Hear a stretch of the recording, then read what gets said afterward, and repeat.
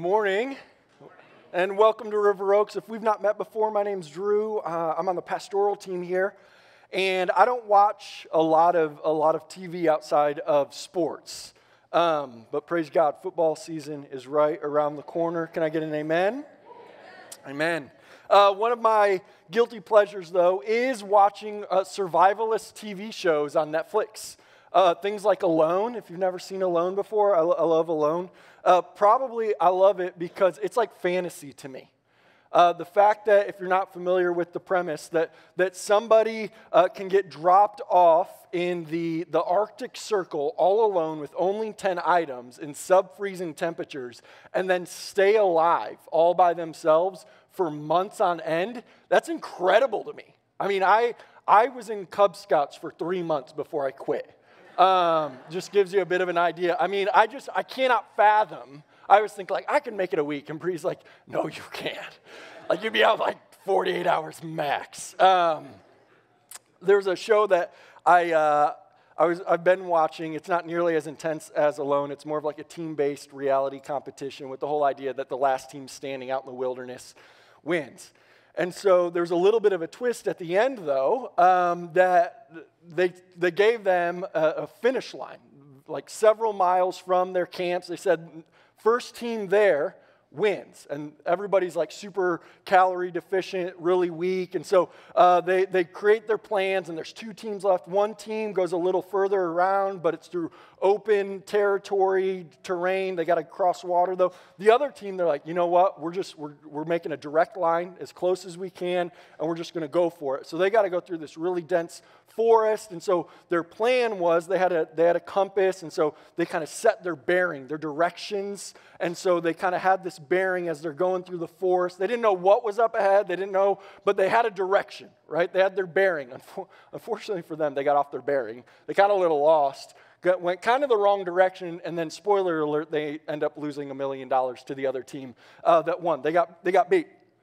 Here's why I'm telling you that story, because I don't want anybody to be a loser, is we're talking about in this month of August, we're talking about our 4 core values that we have as a church here at River Oaks. And I think it's important that we talk about our core values because they're kind of like a compass for us as a church. They kind of allow us to set a bearing, a direction for us to go as a church, that even where we don't really know what's up ahead, we know the things that we want to be true of us. That even in the midst of a chaotic season or a season where we don't really know what's going on, you know, it gives us clarity and focus about the direction we still want to go as a church, who we want to be, because over time, these core values become defining characteristics for us as a church, because they remind us of our mission of making fully devoted followers of Jesus who go to our neighbors with the message of Jesus,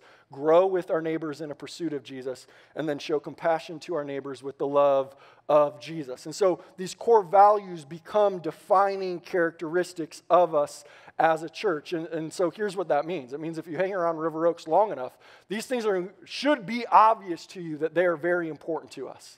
It should be obvious to you that is the direction we're going, and that is who we are trying to be as a church. Now, here's why it's important that we spend a month talking about them. Because before we are a nonprofit 501c3 organization, we are a church.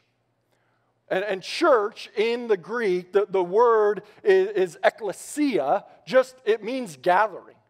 So the church, in its purest form, is not an organization, it's an organism. It's a people that's made up of many different parts, like a body. We all come together to be the church. And so if these core values are going to be defining characteristics for us as a church, they have to be our core values. Yeah, they got to be the core values of our elders and our deacons and our staff, but more important than all of that, for these core values to be defining characteristics of us as a church, they have to be your core values, and they have to be my core values. They have to be our core values, because the church is not an organization, it's an organism first. And so it's important that we talk about what we want to be true of us as a place and a people. So this month, we're going to be talking about our core values of evangelism, connectedness, generosity, and excellence. Today we're talking about the first one, which is evangelism, which is kind of a funny word if you think about it. I've been looking at this word a lot this week as I've been preparing for this. You know how when you look at a word for too long, your brain starts to be like, that looks really weird. I'm there with evangelism. It's like evangelism. It's a weird word. It's a word we don't really use in a lot of other places necessarily, but it has been a little hijacked in this cultural moment, at least other variations of it, like the word evangelical. Maybe you've heard that in the news cycle, because evangelicals have been kind of boiled down into a voting block that's used as a pawn in a political game, right? We're evangelicals, so we all vote one way, right? And so it's kind of a loaded term in this cultural moment. And yet, that's not really what evangelism really means. In the Greek, the Greek word that is the root of evangelism is this word euangelion, which is another really weird word that is fun to say, so you should do that at home on your own. Just euangelion. Just literally translated means this: good news. Evangelism, euangelion, means good news. So if you, the first time we really kind of see this in the New Testament is in Luke chapter 2, verse 10, and these angels show up, they pop up out of the sky, they're over these shepherds, and they are announcing the birth of Jesus Christ. Luke chapter 2, verse 10, it says this: but the angel reassured them, the shepherds, they said, don't be afraid, I bring you, here it is, good news that will bring great joy to all people. The Savior, yes, the Messiah, the Lord, has been born today in Bethlehem, the city of David. This word euangelion didn't get used a whole lot in ancient times. Really the only place that it was used in a secular setting was to announce the birth of a king. It was to announce the birth of an heir to the throne. This was euangelion. It was good news to declare that a king, the heir to the throne, had been born. If you really want to get to what is euangelion at its core, think about the opening scene of Lion King. You know what I'm talking about? Like, that scene, you know? And all the animals, they're like coming and they're gathering around Pride Rock. And here's Rafiki, and he holds up little baby Simba, and everybody's going crazy. That's euangelion. That is good news. That is the declaration that a king has been born.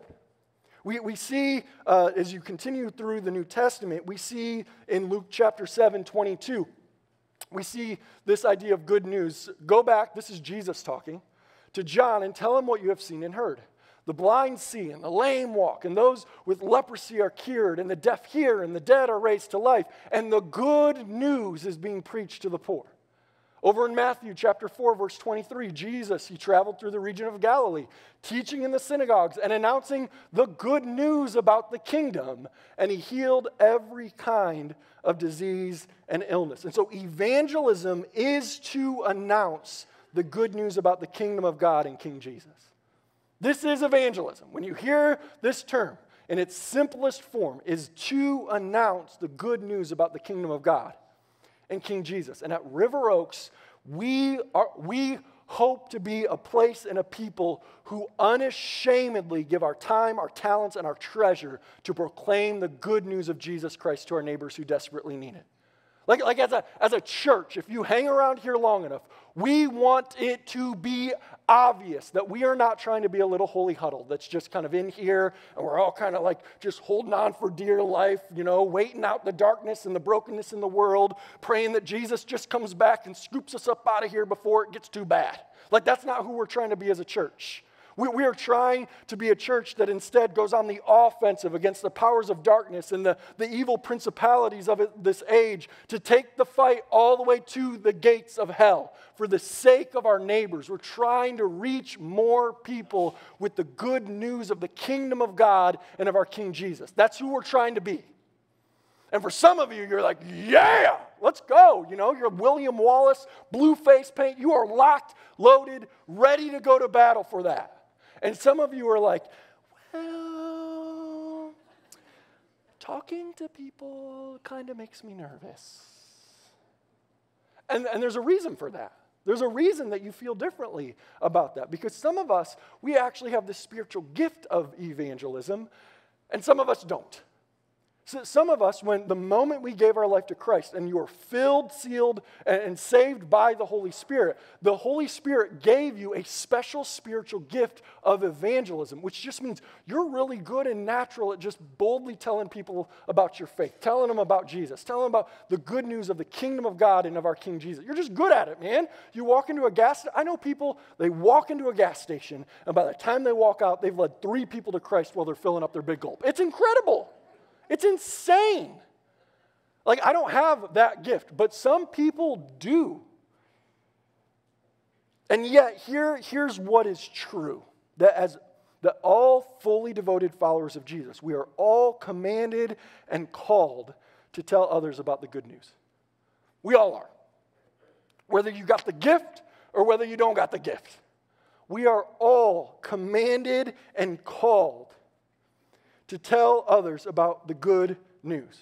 Now, think about it this way, okay? How many of you would say you are avid fishermen or women? You are an avid fisher person. Like you're a good fisher. And you know what you're doing? Kyle, put your hand up, man. Somebody's got to. Okay, put your hand up. Okay, come on. I knew I had 1 in this service. I had 0 first service. It was awesome. But you know where to go. You know what kind of bait to use. You know who's biting where. You got it, right? Some of us, we are avid fishermen or women persons. Let me ask it this way. How many of you have gone fishing at least once in your lifetime? All right, there we go, right?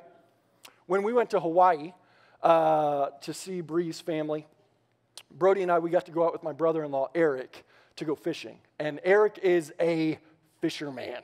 I mean, we were going for a while. He's got his own boat, his own gear, the setup. I mean, he's got it going on, right? He knew what time we had to get up. He knew how long it was going to get to go to where we need to go on the island. He knew how deep the water had to be. He was talking about fathoms and things I didn't understand. He knew how far off the coast to be. He knew what kind of lures to use. He knew how fast the boat needed to go. And then once we hooked something, how slow the boat needed to go to keep the right tension, but to not lose. Like he knew what he was doing. He was calling the shots, and I just did what I was told. Right? That was my participation in this event. I did what I was told. And so there was one moment where Eric, he puts us in the money spot. We had 4 lures in the water, and we hooked two wahoo at the same time. And so Eric looked at me and goes, "Hey, Drew, go reel that one in." I'm like, "I got this." Sweet. And so I go up, and it's this big old honking reel, right? And I look at it, and I go to reel it, and it doesn't budge. Like, it doesn't go anywhere. And I was like, okay, cool. Some of the reels on the boat were automatic reels. You just push a button. It's like, bzzz. It was awesome. This was not one of those. But I was confused because it didn't move. I was like, so I thought it was locked. Maybe it was an auto reel. I'm looking for the on button, whatever the case is. I look at Eric. I'm like, "Eric, what's going on?" He goes, "Move over." And he just starts going, He goes, "You just got to put your back into it." And I was like, okay. That thing kicked my butt. I think I actually got a video of it kicking my butt. I mean, that's an automatic reel that just, it's awesome. And so, I mean, he's over there like he's like heckling me. He's literally heckling me going, "Come on, Drew, reel it in." I was like, dude, this has got to be the biggest one that we catch all day. It was the smallest. It was the smallest fish that we caught all day. So trust me when I tell you that I understand that there's a difference between being a fisherman and just knowing, like going fishing. There's a difference. I get it. But as fully devoted followers of Jesus, we are all commanded and called to go fishing for people, whether we're fishermen or not. It's a call that God has placed on our lives. Matthew 4:19, Jesus is calling his disciples, and this is what it says. Jesus called out to them. He says, "Come, follow me, and I'm going to show you how to fish for people. I'm going to give you a purpose as one of my followers to go fishing for people." As fully devoted followers of Jesus who go, grow, and show, we are all called and commanded to go fishing for people, whether we are good at it or not. Now, I'm not saying you got to go preach in 7-Eleven. That's not what I'm saying. But we're all called. to go fishing for people, because evangelism oftentimes, man, it just starts with an invitation. Evangelism, announcing the good news of the kingdom of God and King Jesus, it starts with an invitation, because here's what is so powerful about an invitation. It just tells somebody, hey, I see you, and you are welcome, and I value you. Like, I want to be with you. It's such a powerful thing. And the great thing about making an invitation, you don't even have to know what you're doing. Matthew chapter 9, Jesus is calling his disciples, and one of the guys that he calls to be his disciple is a despicable human being. I mean, he's not a nice guy. His name's Matthew. He's a tax collector. He's a sellout. He's working for the oppressive Roman government, and he's getting really rich, and the way he's getting rich is by extorting his neighbors in order to make money off of them. And yet Jesus calls Matthew to, and I can guarantee you, Matthew is not a guy that knows how to go fishing for people. But this is what it says, Matthew chapter 9, verse 9. It says this: as Jesus was walking along, he saw a man named Matthew sitting at his tax collector's booth. He says, "Follow me and be my disciple," Jesus said to him. So Matthew got up and followed him. And later Matthew invited Jesus and his disciples to his home as dinner guests, along with many tax collectors and other disreputable sinners. But when the Pharisees, the religious leaders, they saw this, they asked his disciples, "Why does your teacher eat with such scum?" Matthew's a guy, he has no idea how to go fishing for people, but he knows how to throw a party. And so what does he do? Throws a party. He just makes an invitation.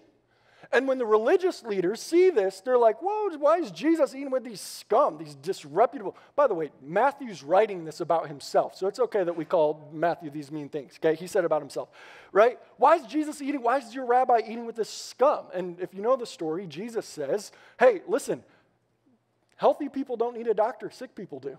And I have come to seek and save. I've come to go fishing for those who are sick, fishing for those who are lost, fishing for those who know they need to be saved. That's my purpose here. It's evangelism. And yet, I think when we think about evangelism, sometimes we think, okay, so evangelism is, it's calling out people's sin. It's just telling people how wrong they are. We're going to win people with the truth. We think of somebody standing on a street corner with a megaphone telling everybody they're going to go to hell. Like, that's evangelism. I don't think that's a very good evangelism. Instead, evangelism is to declare the good news. I think we'd be way more effective if we thought about evangelism as not telling people how lost they are. It's actually by showing people how loved they are.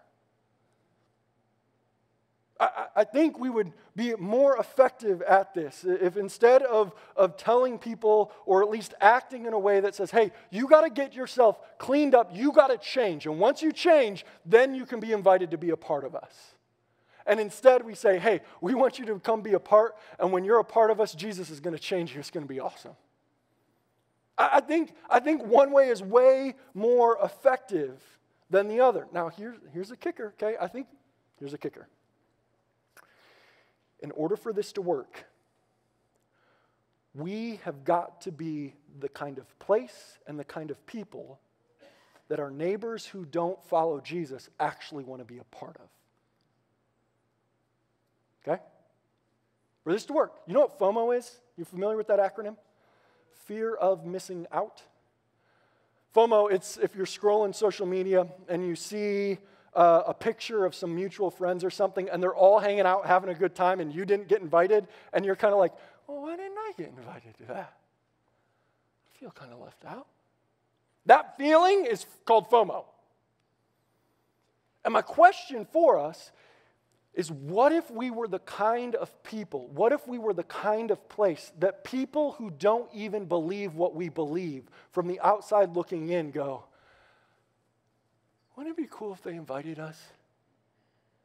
Wouldn't it be really cool if they just let us be a part of that? I don't even know what they believe, but I'd love to be a part of it. They look at your community group that you're in, and they see how well you care for each other and the impact that you're making in the community. And they go, man, they seem like they really love each other, like they have purpose. Wouldn't it be great if they would invite me to be a part of that? If they look at your family And as they look at your family and how you love one another and the values that you have as a family and how kind you are, they look and go, man, wouldn't it be great if they invited us over for dinner? I would love for my kids to be friends with their kids. Those are the kinds of people I want my kids hanging out with. What if, as people interacted with you in the office or in the hallway at school, as you go back to school, or as you're working on your team, or whatever the case is, you're so kind and generous and compassionate towards it. You just make them feel good that they're like, I would love to spend more time with that person. They just make me feel good. What if we were a people? What if we were a place that our neighbors who believe something differently than us, they get FOMO? Not even because of what we believe initially, but because of who we are.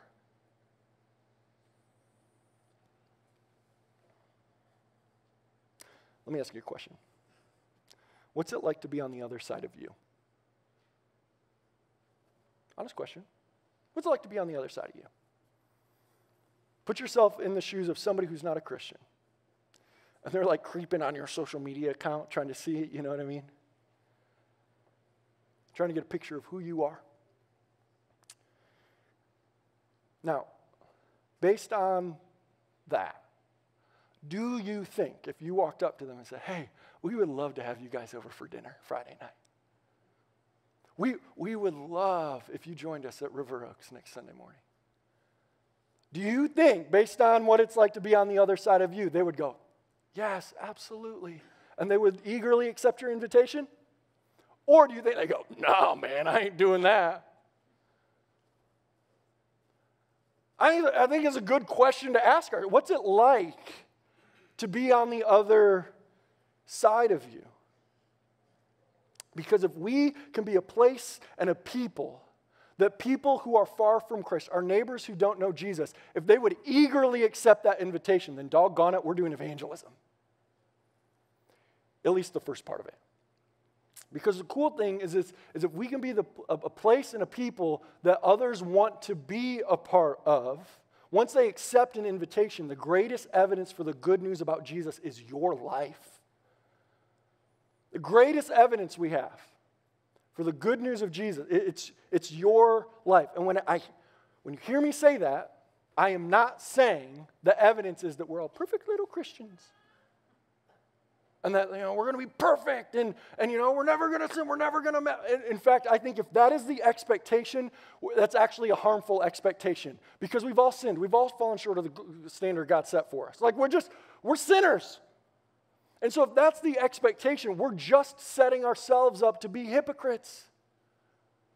And nobody wakes up in the morning and goes, today I'm going to wake up and I'm going to be a hypocrite. That's not what we want. But that's what we're setting ourselves up for when the expectation is perfection. And instead, when I say the greatest evidence for the good news of Jesus is your life, is the fact that you're not perfect and that you're saved anyway. It's the fact that you are a perfect example of the love and grace of God on your life. And what's available to people who are desperately looking for it. See, when we invite people into our imperfect lives, and we invite people into our imperfect church, they get a front row seat to see the perfect love of God and His grace on display. That's why I love Ephesians 2, man. Paul, the Apostle Paul, he's laying down the gospel. It is by grace you have been saved through faith. It's none of your doing. You can't boast about this. He's saying the only reason that you have been saved is because God loves you and He thought it was a good idea to save you. You haven't done anything to deserve this.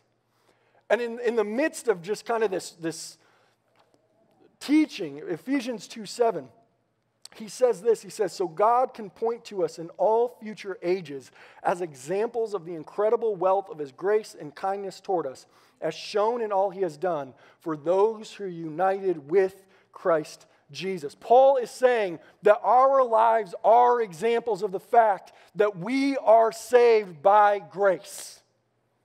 It's a perfect demonstration. And in fact, the picture that he kind of wants us to have is like we're like these little trophies that God gets to point to and be like, see that one? That one's real broken, real sinful. But that one's mine. I saved that one. I love that one. Because it is by grace that you have been saved, through faith. It's not anything that we have done. And so the powerful thing about invitation is you get to demonstrate to people what they need. That you need a God to save you. You need grace in your life. You need mercy and love in your life. You're not going to be able to do this on our own. And yet I think the imperfections in our life keep us from doing the work of evangelism because we think, I know I'm imperfect, so that disqualifies me from going fishing for people. And yet the exact thing you think disqualifies you from sharing your faith is the very thing that qualifies you to tell your story. The exact thing, I could never do that because, I'm not good enough or whatever. That's exactly what you cuss a little bit. You know what? Somebody needs to see that God's grace is sufficient in your life. You're not a perfect parent. Somebody needs to see that in our weakness, God's grace is more. You're going through a rough spot in your marriage? I bet they have or they will. But God's grace is enough. You got something nasty in your past? I bet they do too. And so, listen, I'm not trying to minimize sin. I'm not trying to lower the standard of personal holiness that God is calling us to. But what I am saying is that our lives are evidence that we have been saved by grace. We have not earned our salvation. And I'm becoming more and more convinced that in the cultural moment in which we are living, the first step to doing good evangelism is not to convince anybody what is true. It's just to show them that even in the brokenness of their life and even in the mess that they have made and their sin, God's grace is sufficient and His love abounds. Step one. And so when we think about evangelism, a lot of times, I don't know. For me, at least for a long time, I thought about evangelism like a courtroom scene. And in the midst of this scene, I pictured myself as the defense attorney. That I had to be prepared in order to give a rebuttal, to give an answer to every question that everybody asked in order to do evangelism well. Well, what about creation? Did God create everything in 6 days or 6 million years? Well, what about why do bad things happen to good people? Why are babies born with birth defects? I thought, well, if I don't have good answers to those questions, I'm not good at this. I'm going to avoid doing it. And yet, here's what I'll tell you. I will give you permission today, okay? That when you get asked questions like that and you don't have good answers, to just be humble enough to look them in the eyes and go, I don't know. I don't know. I don't know about creation. I don't know about theodicy. I don't have a good working theory for how a sovereign and benevolent God can exist alongside the pain and suffering we see in our world. I don't know. But here's what I know.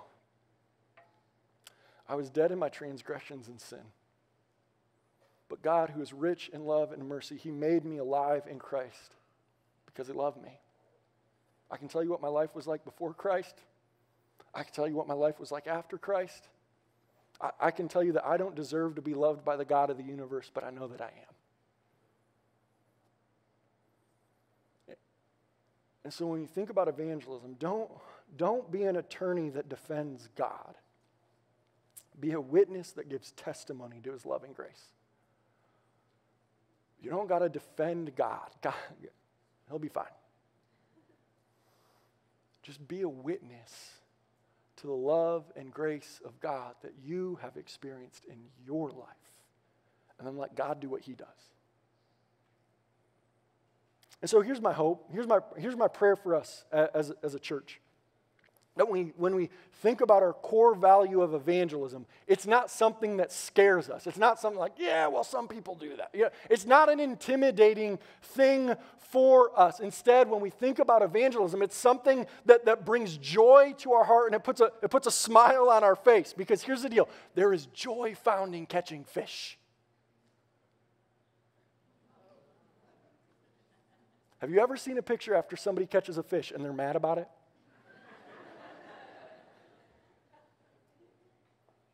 They're holding up their fish and closer to the camera so it looks bigger than what it really is, you know? And they just look mad about it. Brody was pumped. There's joy found in catching fish. And if you were not at worship and baptism Thursday night, when we celebrated and heard testimonies, and as 20 different people gave witness to the good news of the kingdom of God and our King, like I promise you, every single person who came up out of that water they were all beaming. None of them were upset about it. Because there is something powerful and purposeful as fully devoted followers of Jesus when we align our lives with what God has called us to. There is something joyful found that we find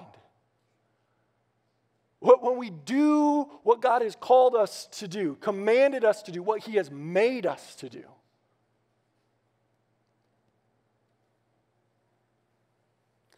And it starts with an invitation. It starts with an invitation. So here's my question for you. Who can you make an invitation to this week? And here's my prayer. Right now, the Holy Spirit puts someone on your mind right now. Who can you make an invitation to this week? Invite him to coffee. Invite him over to dinner. Invite him to check out your community group. Invite him to join you at River Oaks next week. But who is the Holy Spirit placing on your heart and in your mind to go, I can make an invitation there.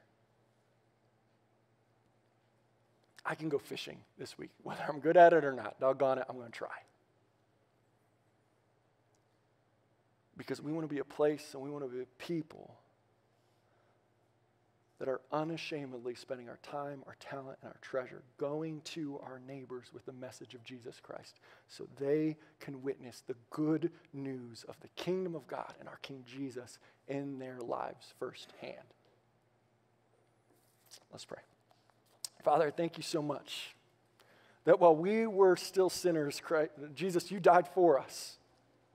When we don't deserve it. I know I don't deserve it. And yet because of your grace and your mercy and your love towards us, you made a way where there was no way.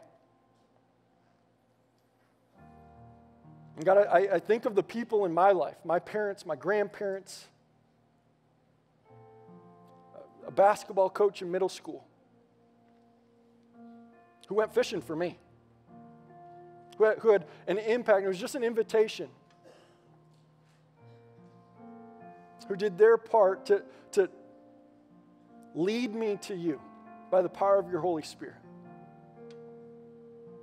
God, I thank you for them, and I pray that in this moment, maybe you just bring to mind for each of us in this room who those people have been for them, and then give us a passion to be that for somebody else. Give us a desire, give us a burden deep within our bones to go to our neighbors with the message of Jesus Christ, because our world desperately needs it. The people that we love, we just see them looking for purpose. We just see them struggling without a direction for their lives, chasing the wrong things that ultimately we know don't have an eternal impact on their lives. Thinking back to the Revelation series, God, we want to be used by you. So Holy Spirit, I just pray that you would do a work in our hearts. You would just set in our spirit a fire to be a people, to be a place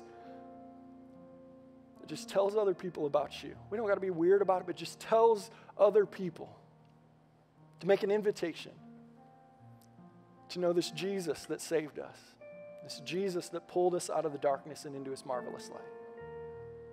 So Holy Spirit, I just pray you place on our heart and mind just a name.